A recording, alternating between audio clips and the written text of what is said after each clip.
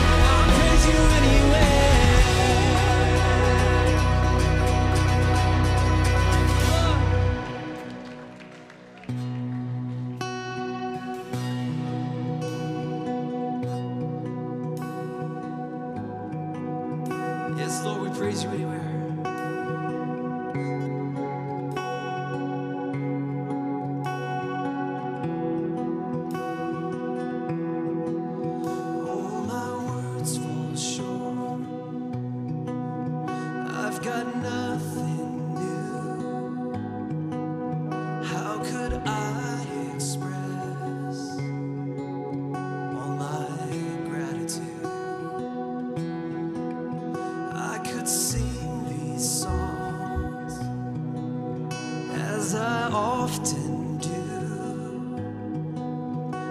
every song must end, but you never do. So I throw up my hands, praise you again and again. 'Cause all that I have is a hallelujah,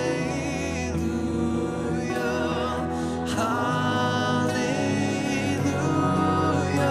And I know it's not much, and I'm nothing else fit for a king, except for a heart singing hallelujah, hallelujah.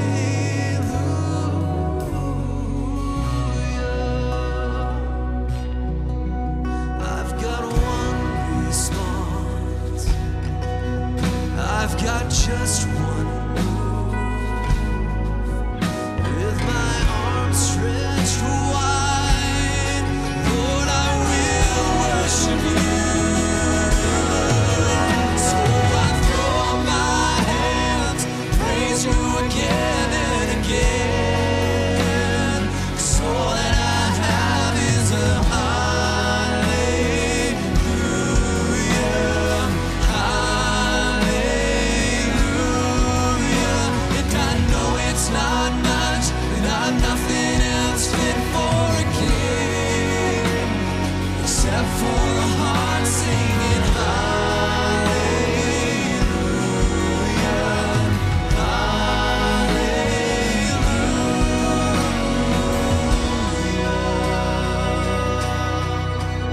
hallelujah, Lord. It's what my heart has to give now. Thank you, Lord. Thank you, Lord. So come on, my soul. Oh, don't you get shy on me. Lift up your song. 'Cause you've got a lion inside of those lungs. So get up and praise the Lord. Come on, my soul. Come on, my soul. Come on. Don't you get shy on me. Lift up your song.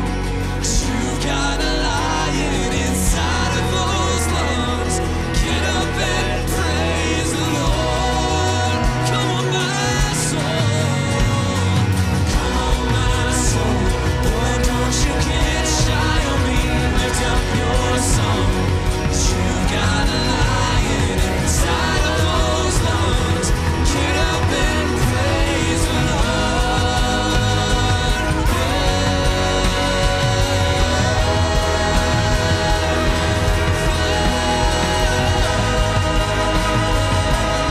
Won't you praise the Lord? We praise the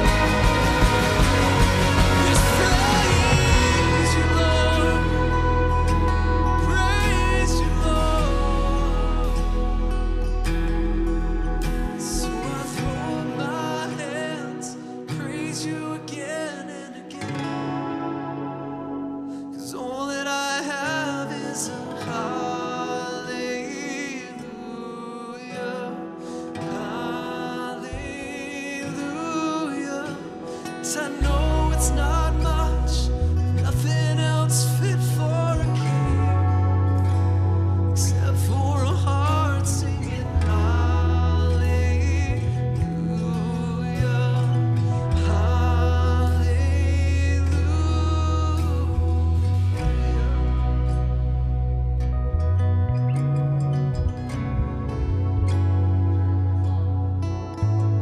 We thank you for allowing us to gather this morning in this place and worshiping you, giving you our praise, giving you our glory, Lord.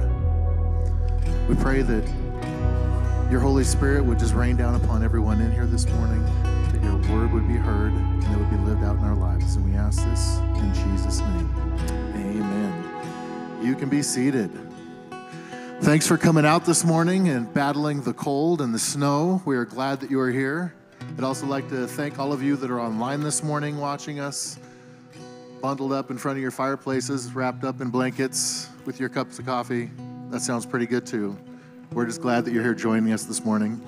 A couple quick announcements. We're in our last couple of weeks for early bird check-in for winter camp. If you have a middle school, a high school, or a young adult, and you haven't signed up yet, we've had lots of people sign up, but we still have a lot to go. You've got 2 more weeks to get that early bird discount. We'll be out in the lobby between services today. We can help you with that process and get you through that. We would love to have your young ones with us in February, 1st, 2nd, and last week of February. It's an amazing experience. Those of you that had kids go last year, you probably understand that. And it's hard to even express and tell you guys what that feels like for those kids to be in that kind of an environment. How many guys have been to a Promise Keepers event? It's kind of like that when you're in a room with 50,000 men all worshiping God, and these young ones are surrounded by kids that are worshiping and praising God, and that's the kind of kids that I want my little ones around, and it's an amazing experience, and it's just to see them taken to the next level when they go to something like this, and it's also a great opportunity to invite maybe a friend that doesn't have a relationship with Christ, and it's a way that they can hold the rope and get others and friends close to Jesus. Well, how many people are first time visiting Grace Place today? Anybody out there that's their very first time here? Well, we want to welcome you. You can connect through the Connect Center that's right outside. We'd love to get some information from you and talk to you and give you a free gift. We'd also like to just talk about the 3 different ways that you can give. You can go to graceplace.org and give online. You can also give by texting 84321, or you can give in the giving boxes in the back of the room on the way out. Usually when I'm standing on the stage and I'm talking about offering and tithing, I'm standing in front of an unchurched crowd that has come out to one of our events. And it's really hard to explain to a non-believer about giving and tithing. And I try to explain to them that they're not here because the church wants their money. They're here because God wants their heart, if he doesn't already have it. So it's so much nicer to stand in front of a congregation that understands tithing and understands that it's not our money anyway. So giving that 10% back to the church is just following God's commandments and walking in obedience. You guys are in for a real treat this morning. I would like to welcome to the stage Pastor Hollis. Give him a big round of applause.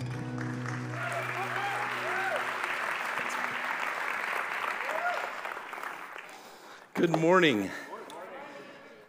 I hope you guys had a happy and wonderful Thanksgiving. It's great to be here with you this morning. And for those of you I haven't had the pleasure to meet and you just heard my name, I am Hollis. I'm one of the pastors on staff here at Grace Place. And it is a distinct privilege to be able to bring you teaching from God's Word this morning and what he's doing in my life and has done in my life. And as I go this morning, I'm going to share some of my story. And as I share my story, I just want to say, I'm not sharing it so that you feel bad for me. I'm not sharing it so you feel sorry for me or to bring myself glory. It's all to glorify God and what he's done in my life. Brennan Manning writes, and he has a quote that says that we do God a distinct injustice when he brings healing into our lives and we cover our scars. And so this morning, as I share, I'm sharing from a space of honoring and glorifying God. How many of you have heard of string theory? Anyone? A few of you have heard of string theory. So string theory, just to keep it really simple, I'm not a scientist, I'm a pastor, but string theory, to keep it really simple, suggests at the most fundamental level of all the particles, everything, the most smallest particle would be these one-dimensional strings that vibrate at different frequencies. And these strings come together to form all matter in the universe. These strings come together to form neutrons and protons and all of that stuff, right? And then all of that comes together to create creation, to create the stars, the earth, us, human beings. And so as we go along this morning, I want you to have that in mind as thinking of these harmonious threads, each vibration, a divine melody, the voice of God shaping who you are. And so today's message I'm entitling The Voice of God, the divine voice of God. See, each of us were created in the image of God, the Imago Dei. And in the beginning, before anything was created, before anything came to life, God spoke. And God spoke everything into life: the earth, the sea, the stars, the sun, every plant, every animal. It's his voice that created. And then in Genesis chapter 1, verses 26 through 27, it says, "Then God said, 'Let us make mankind in our image, in our likeness, so that they may rule over the fish of the sea and the birds in the sky, over the livestock and the wild animals, and over all the creatures that move along the ground.' So God created mankind in his own image. In the image of God, he created them. Male and female, he created them." See, we were created in the image of God. Each of you is an image bearer of God. Genesis chapter 5, verses 1 through 2 re-emphasizes this. When God created mankind, he made them in the likeness of God. In whose likeness are you made? In God's likeness. He created them male and female, and he blessed them. And he named them mankind when they were created.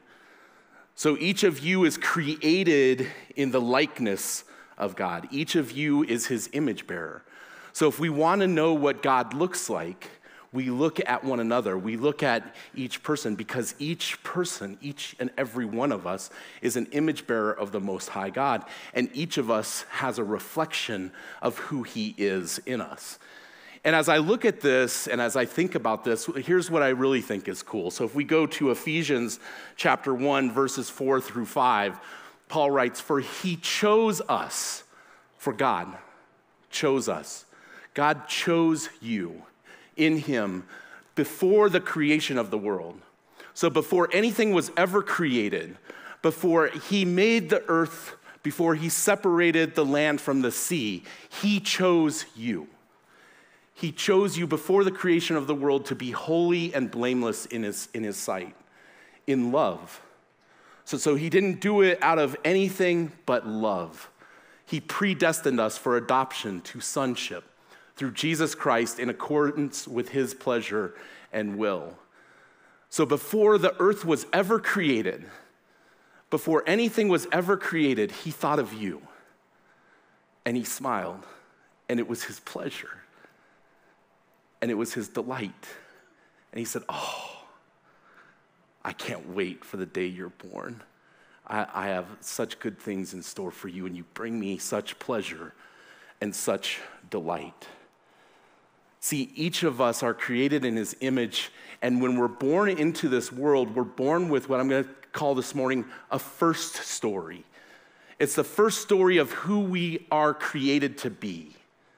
So we don't have to become something.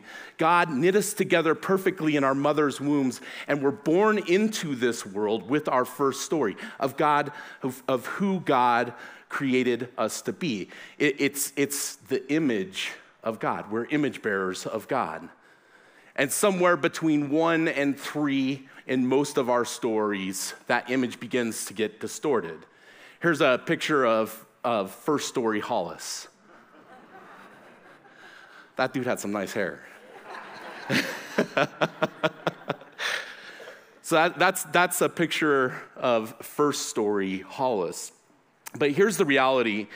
If we read Scripture and we live life and we understand and interpret Scripture correctly, we know that we're born into a world at war. We know that there is a battle between good and evil. And evil wants nothing more than to mar the face of God. Evil wants nothing more to distort and destroy the goodness and the hope and the joy and the creation and the glory of God. But evil can do nothing to God, so what does he do? He comes after the next best thing, his image bearers. He comes after you. He comes after me.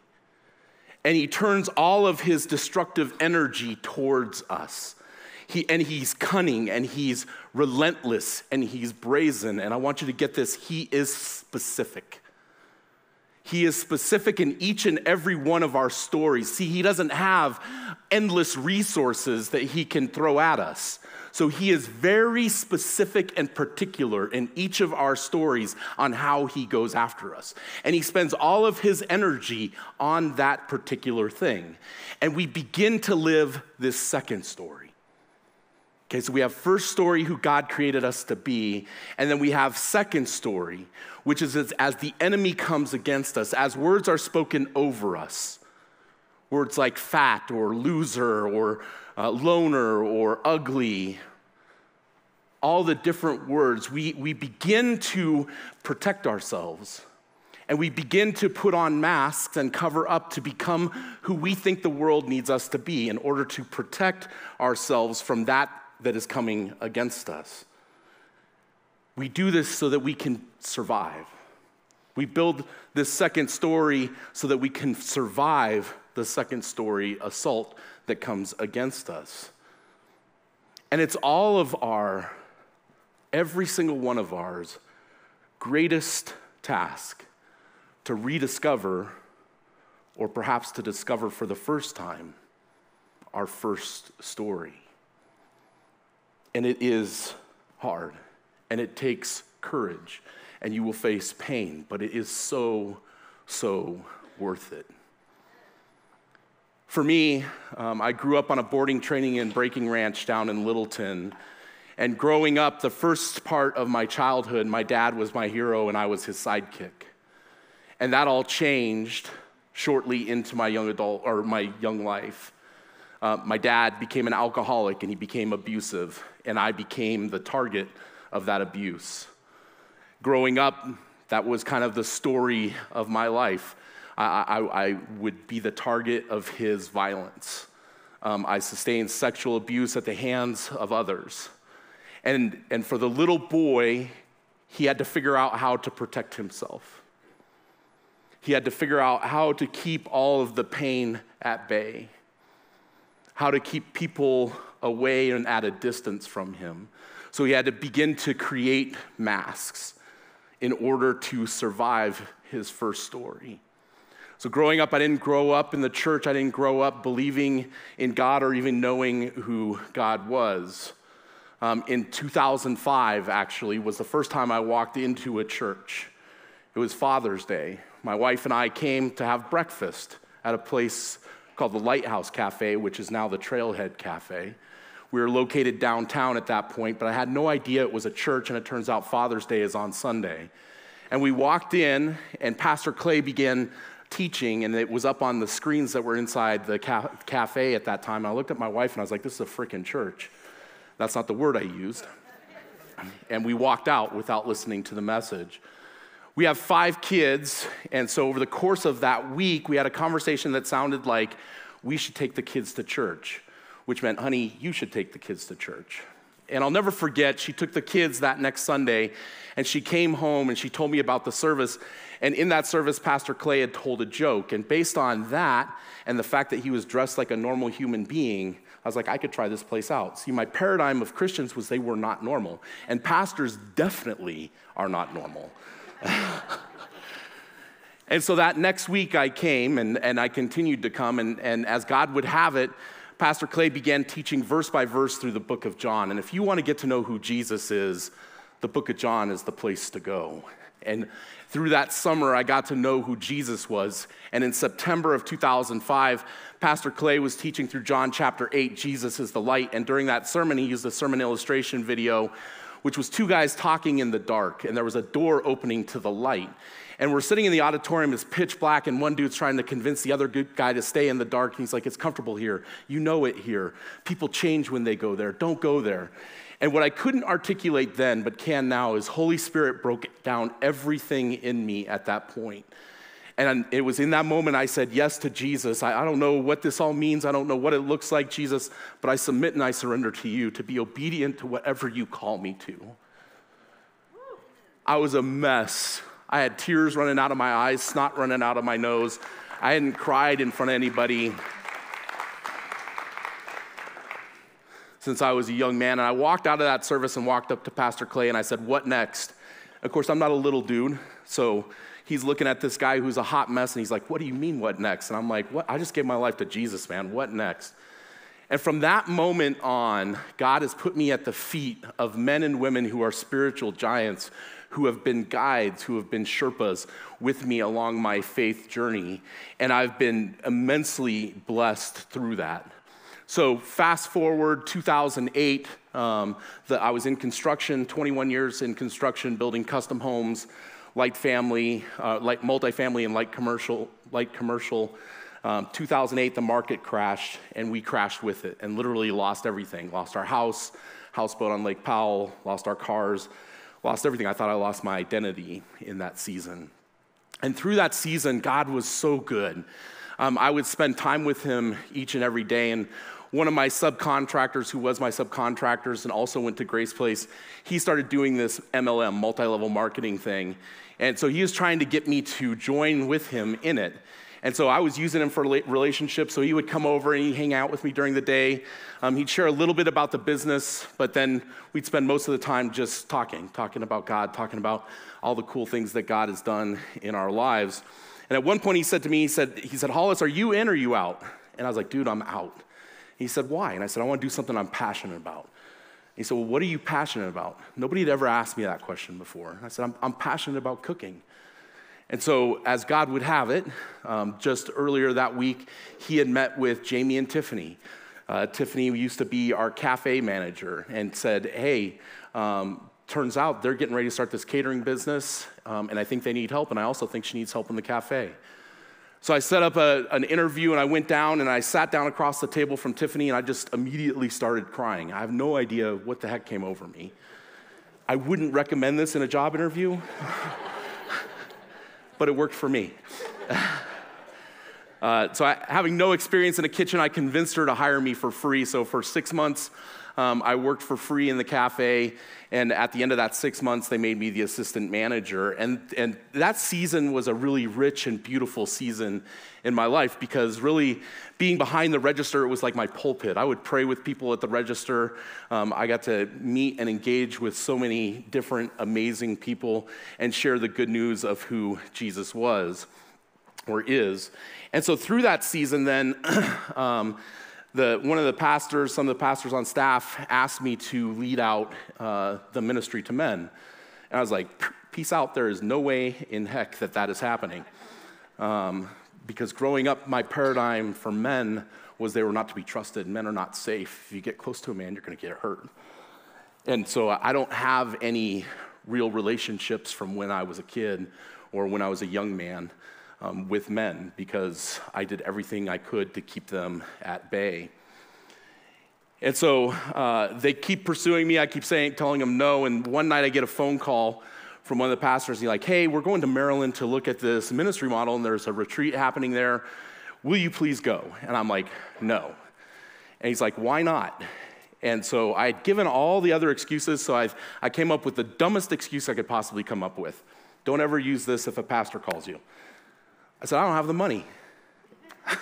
He's like, cool, we got that handled. So I just painted myself into a box. I'm like, oh, crap, now I got to go to this thing. So he says, I'm going to send you a link in the morning. Go online and register and send me all this stuff so that we can get your plane ticket all taken care of and everything else. And so the next morning I get the email, and I open up the email, click on the link, and the link is to this registration for a Wild at Heart boot camp. And I'm just blown away. I call my wife and I'm crying, and this is probably the first, or actually not the first, many times my wife, God bless you, so patient with me. She's like, what in the world is going on with you? I'm crying. I'm like, God, you're not going to believe what God's done. And so anyway, sign up for this boot camp. And the reason why it was so significant for me is when I got baptized, a friend of mine had given me the book Wild at Heart. And when I read that book, it just awakened something in me. It's the pursuit of the heart that God had put into each of us. And I remember journaling. It would be so cool if John could come up. I knew he lived in Colorado Springs, John Eldridge, could come up and speak to the men at Grace Place, having no idea that he did any kind of retreat or anything. And so anyway, I fly to Maryland. We get off the plane, go to the retreat center, and the first session starts, and it's video. I'm like, what in the world? I just got Jesus juked, man. But it didn't last long. And that weekend, I'm telling you right now, is one of the most significant shaping weekends of my walk and my journey with God. I've done almost 30 of these weekends now, both here in Maryland and Germany, and I've seen over 1,000 men have their lives radically transformed through this weekend. It's not the teaching's good, but it's an encounter with God. And it was after one of the sessions that I went out to spend time alone with God, and God brought a story to mind. I was about 15 years old, and I was home from school. My dad was home early for some reason, and we had gotten into an argument. I don't know what the argument was about, but I turned away from him and began to walk down the stairs to the basement. And the one thing you never did to my dad was turn your back on him. And about halfway down the stairs, there's a shove that sends me toppling down the stairs, and I land at the bottom landing, and my dad jumps on top of me, his knee in my gut and his hand on my throat, with what I perceived at the time to be just so much hatred towards me. I extricated myself from that, got on my motorcycle, and I drove out to this irrigation ditch and sat under a tree. And it was my place. It was a place where I could go, where I could beat the little boy back into submission, stuff him back in the box, let nobody see him vulnerable or cry. And in that space, I cried out to God to take me away, which was funny because I didn't know who God was, but I knew enough to cry out to him. And of course, he didn't come and take me away. And so at this time, I was very much into J.R. Tolkien, The Hobbit, the Fellowship of the Ring, and so I cried out to the elves. And to this day, I will always remember this. I will remember this for the rest of my life. For somebody who doesn't know who Jesus is, if you don't know who Jesus is, I acknowledge that the elves are just as real to you as Jesus. Whatever you're looking for, seeking for to fill that hole, I recognize and realize there's many things out there that can have the allure, that can feel just as real to fill that aching hole in your heart, for somebody to come and rescue you. I will never forget that. But I cried out to them and they didn't come. And so God brings all this story to me and says, you need to forgive me. Not that he needs my forgiveness, but that he knew that I needed to forgive him to release the anger and the pain inside. And that whole weekend was this paradigm shift of knowing God as Father in my heart, or in my head, to my heart. See, God as Father in my head, I understood loving, caring, and kind, but God in my heart, what I understood of Father was angry, checked out, abusive, a lot of foul words that I would use there. And it was in that weekend that God recovered a piece of my heart and restored a piece of my first story of me understanding myself as beloved son, his beloved son. And I just want to let you know today, we are just opening our registration. We don't call it boot camp, we call it expedition. So the expedition registration opens today, where it's happening at the end of February. So guys, if you want to sign up for that, I'm telling you right now, this isn't a marketing ploy or anything, but we do limit how many guys can go. Not because we want to exclude anybody, but because we want to preserve the experience for you. And like I said, I've seen thousands of men be radically transformed by this weekend. And so women, if you're looking for something to get your husband, your son, your boyfriend, whatever, this is a great gift to get them for Christmas. So fast forward to this year. So I don't know about you, but for me, it's the pain. It's the places of pain that I really bend my knee and hear God's voice. For those of you who've been around, you know that at the end of last year, I was I have malignant melanoma cancer. I've had 2 surgeries, and it's fine. So as the doctor said, it's good until it's not. So I'm living until it's not. So I had that happen this year. We've had some really tough and significant things happen as a church this year that has been really hard on our staff and our leadership. And it's part of my role is I have to lead through that with others. But as part of that, I've had a lot of really nasty, hard things said about me that are completely untrue. I've had people who I have loved and cared for 20 years who won't even talk to me, who won't look me in the eye. They'll have conversations with other people, but they won't have conversations with me. And it speaks into the deepest places of wounding in my heart. It's very specific how the enemy has come after me. And I began to realize that there was this anger of this old man, the man I used to be, stirring inside of me. And so if you've been here, we've just finished verse by verse through Romans chapter 8. And at our men's tables, we were soaping through Romans chapter 8. And it was the day that we soaped that I was really convicted. In that, God was reminding me that I don't want to become the man I used to be. That I don't want to go back to that. And so I spent a lot of time in prayer and journaling, and my table is absolutely amazing. If you're not at a table, I would strongly encourage you. But God's been bringing some amazing men to my table. And most of these men are in some stage of recovery and some stage of wanting to recover from alcohol or drugs or whatever the case may be.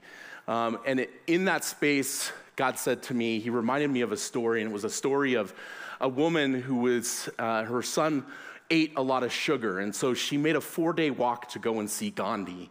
And she asked Gandhi, hey, will you tell my kid to stop eating sugar? And Gandhi said, come back next month. So she made the 4-day walk home. The next month, she comes back, 4 days there. Will you tell my kid to stop eating sugar? Gandhi says, come back next month. 4 days back, next month, 4 days there. She's exasperated, she's frustrated, she doesn't know what to do, and she goes to Gandhi and says, will you tell my kid to stop eating sugar? And he looked at the boy and he said, stop eating sugar. And she's like, why didn't you tell him that the first time? And he said, first, I had to stop eating sugar.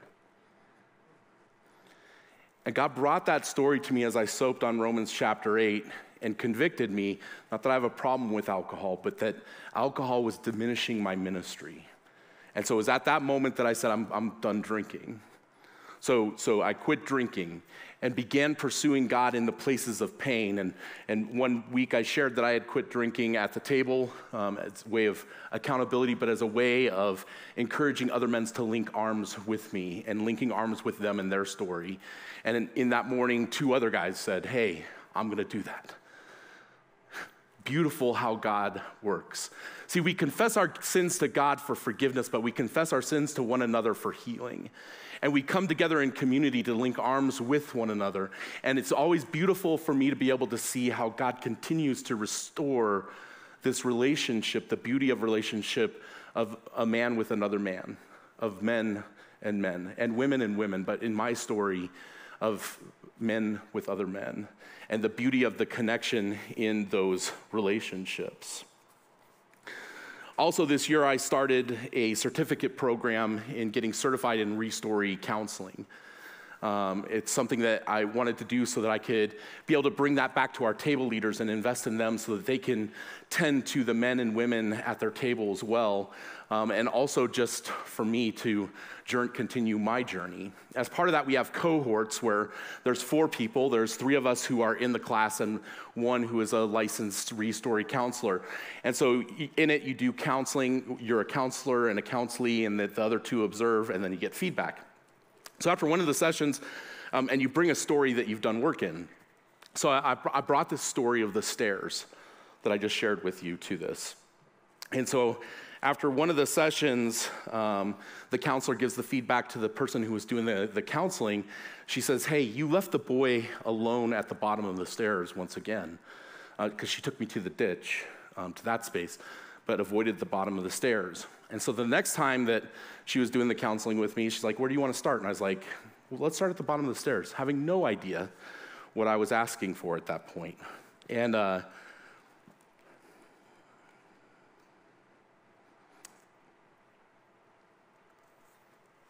moment was really significant for me. And it opened up the space of realizing this deep agreement that I have, that I'm alone and that I'm a screw up, and that's not the word that I use. I'm keeping it G-rated right now. But I just want you to know there's a different word that I use when I speak deep inside. Alone and a screw up. And I began pulling on that thread all that night. And the more I pulled on it, the more tangled that thread got.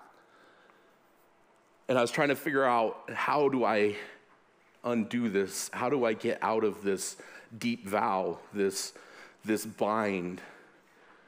And later that week, myself and a couple of men went to what is a Grove training retreat. So I took a couple men from our brotherhood leadership down to this Grove training retreat. And as part of that, for me, I was second year in this. They were first year, but for me, as part of that, what I had to do is I had to send ahead a picture of me as a little boy, which was difficult and challenging to find, but I found one and I sent it ahead. And so the first part of this training was to paint a mask. And so the task was to paint a mask of what you put on for the world to see. And so I painted a mask. So bright yellow, cheery, cheerful, if you know me, that's kind of how you would encounter me. Red smiley face, rosy cheeks, little fire up here. I'm a little fiery, adventure. But there's also these black hard lines under the eyes and under the mouth because I can be very hard. And both of these are a mask that I put on to keep you away, to keep people away. If you get too close, I will put on a mask of joy, and if that doesn't work, I will put a mask on of fierceness. Because I don't want you to get too close to see, because if you see, you'll run. So the second part of this task, so then we paint the mask, we come together, we talk about it. Then the next part was to paint the inside. What does the mask cover? So go and paint the mask. And so for me, what the mask covers is alone, screw up, again, another word in there, and this chaotic darkness, hopelessness, a mouth screaming with an X through it, and red tears. Silent screams of pain that can never come out. And this undid me. Realizing this space of brokenness that's inside of me. Realizing this space of woundedness that's inside of me. And one of the words that my counselor said was, who would come for a screw up? And if you talk to me as a pastor, no matter what you've done, I will tell you Jesus will come for you. And I believe that to the bottom of my heart. But what I realize that I don't believe is that Jesus will come for this guy.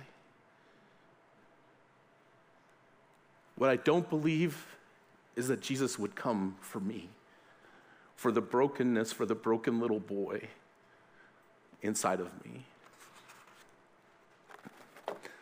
The third part of this exercise then was to stand in a circle, and they handed out the pictures that you had sent. This is a picture that I sent. And they said, this is your first story. It's really hard for me to look at this picture because this mask is firmly in place on this little boy. This little boy is already firmly deep into second story, covering up the pain, covering up the wounds. And here's the thing. When we take on wounds, we can cover them up and we can make them look pretty. We can put masks on. But what happens is underneath that bandage, it begins to get infected. It begins to affect the skin around it. And then it begins to go deep. And it will go deep into our bloodstream. Sepsis sets in, and it begins to affect every single part of our body. Sometimes you have to amputate a limb in order to get rid of the infection. Or we armor up. Think of Darth Vader. Hard, cold outside. Tough. You name all of the things when you think of Darth Vader. But you take off the mask. You uncover inside as a human being who is broken, whose body is marred and wounded. So we can either cover it up and make it look pretty, or we can cover it up and power up. And so what I realized in this weekend was that I had done work from 15 on. I have a picture of me at 15. So I'd done work from this point on, but I hadn't done any work from that point back. And as I was pulling on those threads, I realized that the tangled mess that I was encountering, I needed help to navigate. The spaces of anger and hurt and pain that were welling up inside, I needed help to navigate. And so I signed up for counseling and have begun counseling. And I began to realize all of the different areas that this has affected my life, how these agreements have affected my life. So being a screw up, having that deep agreement, my number one thing is to not be a screw up. And I will do everything at the detriment to my health, at the detriment to my family, at the detriment to my relationships to make sure that I am not a screw up. I will work myself to death so that you will see I am not a screw up. That's just one example of how it plays out in my life. And being alone, then I live in this chaotic space of wanting and desiring relationship and drawing people in, but yet when they get close enough to be able to possibly see, then I repel. And so it's this chaotic space of knowing and needing and wanting and hungering and desiring relationship, but yet so much fear that I push it away. But God in his goodness, God in his love, God in his kindness, and God in his tenderness, which doesn't feel really freaking tender right now, will not leave me there. And he will not leave you there. He wants more for you. See, the work of Jesus on the cross was to restore the first story. The work of Jesus on the cross, living a perfect life, living a sinless life, going to the cross for each and every one of us, for each and every one of our sins. He goes to the cross, he's strung up on the cross, and he dies there. And if it ended there, it would all end. But it didn't. He was buried in a tomb, and 3 days later rose again, which means he was who he said he was, which means he could do what he came to do, which was the forgiveness of sins. And if you have not accepted Jesus into your life, I implore you to do that today. It is the best decision you will ever make. But that is not all. I believe that the enemy, one of the biggest spaces of the enemy that he especially does in the Christian community is he says, yes, Jesus came to die for your sins. Live this life, this comfortable, placid life.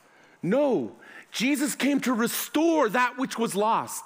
Jesus came to restore you to your rightful place as sons and daughters of the Most High God. Jesus came so that you would bring the kingdom of God into every place that you go. Jesus came so that you would recover your first story, so that you would no longer live with the masks on. He came, yes, for the pain. He came, yes, for the sin.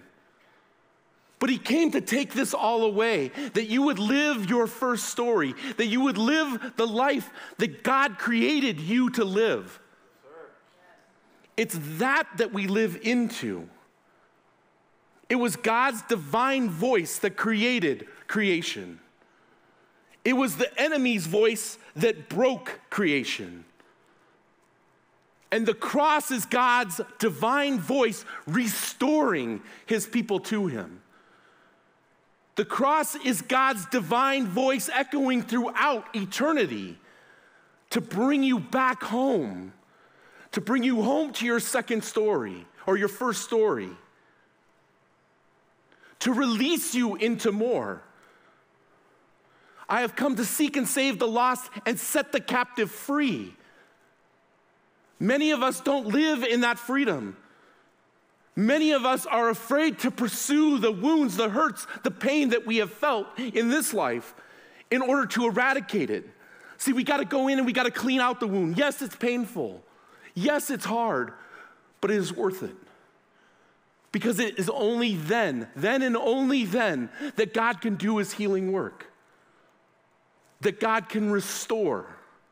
And he wants that for each and every one of you. To close, I want to land on this. I want to put up Numbers chapter 24 through 26. So this is called the priestly blessing. So these words are God's words. They are not man's words. These words were given directly by God to Moses, to give to Aaron, to speak to his people. And not as a people broad, but as individuals, as individual people. There's 5 things I want you to see here. First, God is the source of all blessing. 6 times in these verses, he says you.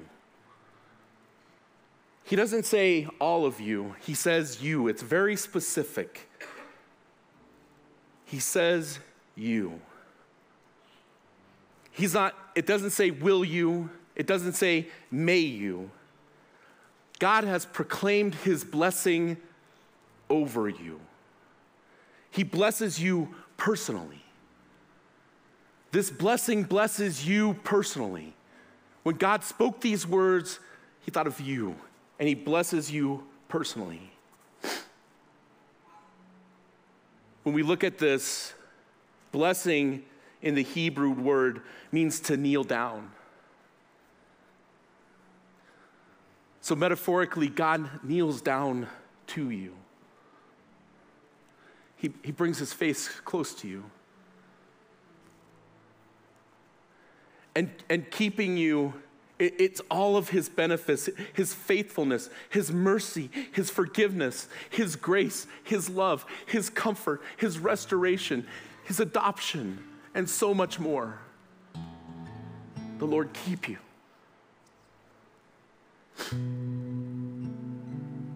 God blesses us as a father does his child. It says to make his face shine upon you. It's as the father bends down and lifts the child face to face, his face beaming at you, delighting in you as his beloved son, as his beloved daughter. And God's blessing brings peace. May it bring you peace. And here's the key with this. This word peace does not do justice in this. Because the Hebrew word is shalom. And the word shalom means to restore to original. It means to restore to that which was.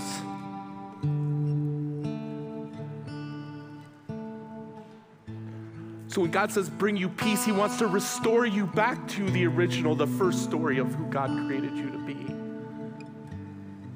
I want to ask you to stand.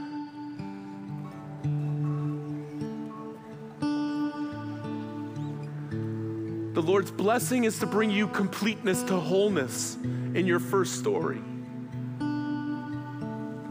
So as his people, I want you to think about this string theory that I talked about. I'm not building a theology on this, but the reverberation of God's voice from the beginning to the end, the reverberation of those strings vibrating within you, the reverberation of God's voice when he spoke this blessing. And as we speak it over you, I want that to reverberate deep into your soul, deep into the very fabric of your being, not my voice, but God's voice.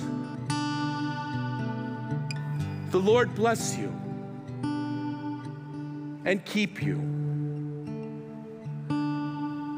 The Lord be gracious to you and make his face shine upon you and bring you peace. Pastor Jeremy said once, when it comes to music, that it invades our souls. And I pray this morning that this song would invade your soul.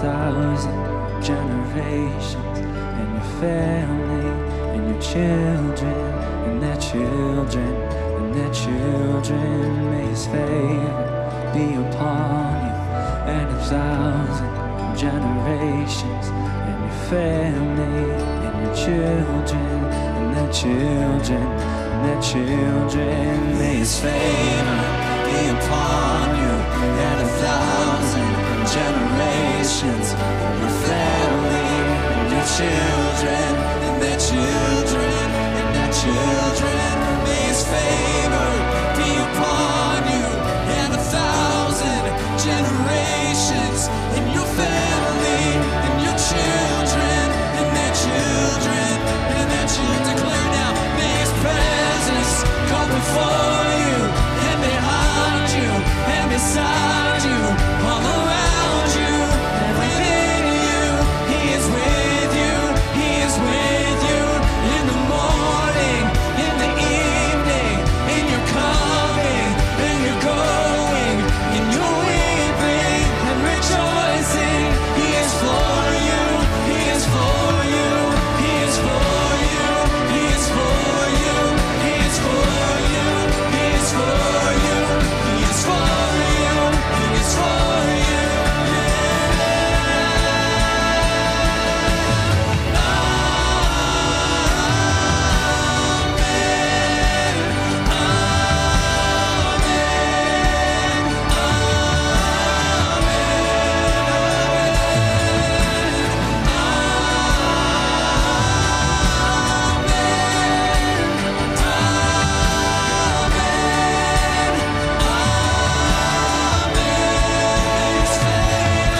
May his favor be upon you and 1,000 generations, and your family, and your children, and their children, and their children. May his presence go before you, and behind you, and beside you, all around you, and within you.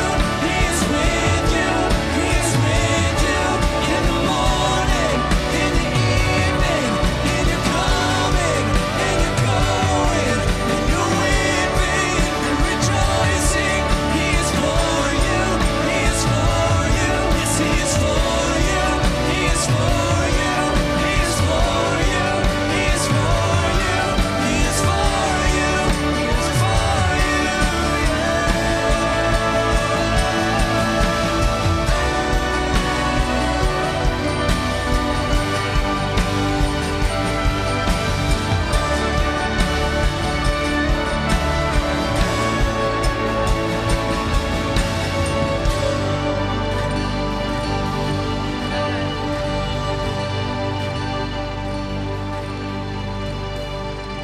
So good to sing that with all of you. So good to sing it over you and with you, over each other. So blessed to be with all of you in this place today. Thanks for coming. Thanks for coming out to worship with us. Want to make sure you know we got our Christmas kickoff coming up December 1st. It's going to be super fun. It's one of our biggest things we do each year. We're super excited to kick off Christmas together, celebrate the season, have fun with community and family. It's going to be awesome. So make sure you mark your calendars for that. Invite a friend. We also have some opportunities to serve at that event if you're passionate about helping our community to connect. We have a lot of setup, a lot of things that go into that event to prepare for it, to make it awesome. So if that's something you're interested in, or if you just want to know more details, you can go on our website, graceplace.org/events. All right, we also have our prayer team in the back. If you need anyone to pray with you, over you, in addition to what we've already done, we've sung over you together. Now we got some people to pray with you as well if you need that. Otherwise, we love you. Go in peace. Have a great week.